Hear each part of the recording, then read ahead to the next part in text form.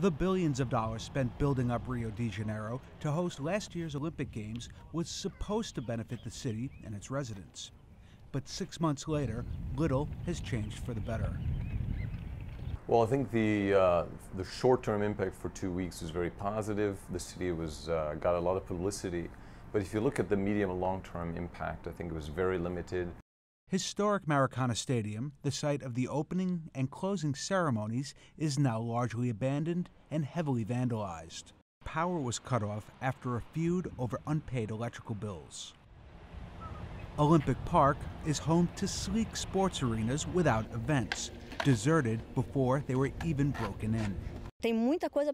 There's a lot to do. The space is very big.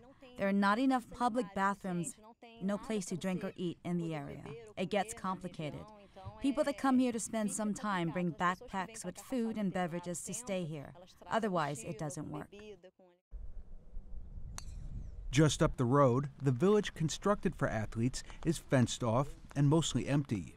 The developer says only 260 of the 3,600 apartments have sold.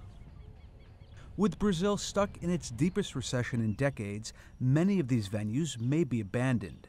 Rio organizers still owe creditors about $40 million. Luke Sheridan, The Associated Press.